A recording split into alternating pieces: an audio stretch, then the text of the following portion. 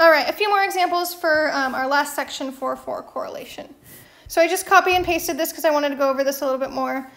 Correlation does not prove cause. So just because two things have a relationship does not mean they are causing each other. We talked about this a little bit back in chapter 1. But let's look at some examples to make sense of this. So there's a very strong positive linear correlation between the number of churches a city has and the number of bars it has.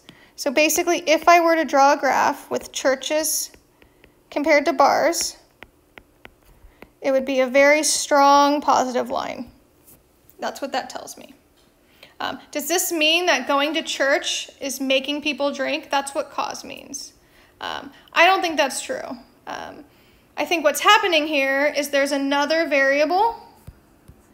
What did I call it? Oh, I didn't tell you the name. They're called lurking variables.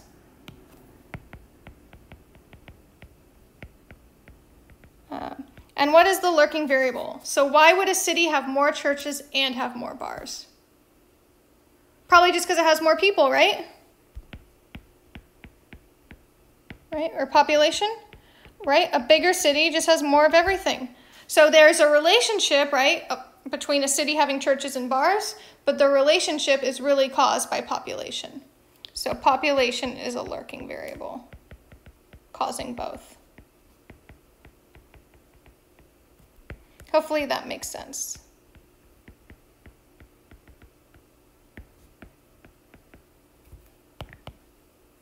This is how people mislead people with statistics all the time, right? They make a nice graph showing churches and bars. It looks like this, and you're like, wow, churches are driving people to bars.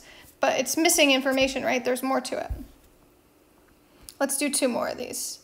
I have a scatter plot below, and we have the number of firefighters sent to a fire, and then we have damage. And if I look at this, and if you don't critically think about it, you're like, wow, the firefighters are causing more damage. But let's talk about that. So there's a positive association or correlation, right? That's a similar word, with a somewhat strong linear correlation, right? There's definitely somewhat of a line there. So does that mean the increase in firefighters is causing the damage? No, right? Again, it doesn't prove cause. It just means there's a lurking variable. Why would a fire have more firefighters and cause more damage? The size of the fire, right? So the size of the fire is the lurking variable, which is causing more firefighters and more damage. But the firefighters themselves are not causing the damage.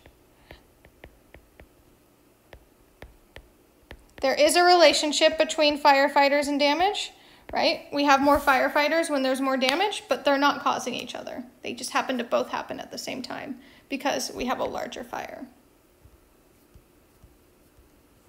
And our final example for the chapter. We have a study of 6 to 11-year-old elementary kids. And we find that there's a strong positive correlation between physical coordination and math scores. So if we were to look at a graph, here's physical coordination, like maybe that's PE, and math. And we draw this, right? And it's going up. Maybe it's not a perfect line, right? But as PE scores go up, math scores go up. Coordination gets better. Math gets better. So in this example, they did arithmetic problems for math, and they did how long it took to take a 50-yard race, and they got an R of 0.83. So does that mean arithmetic is making the kids more coordinated? No, right? This is an example of cause and effect. They're not causing each other.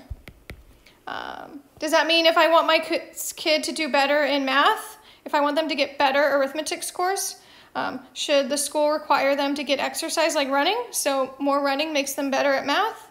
No, that's another example of cause. I think there's a lurking variable. Anybody know what it is? I think it's age. Right? These are probably my 6-year-olds, my 7-year-olds, my 8, 9, and 10-year-olds, right? Right? They're just getting older, so they're getting better at both at the same time. Cool. So that's it for chapter 4. Let me know if you have questions.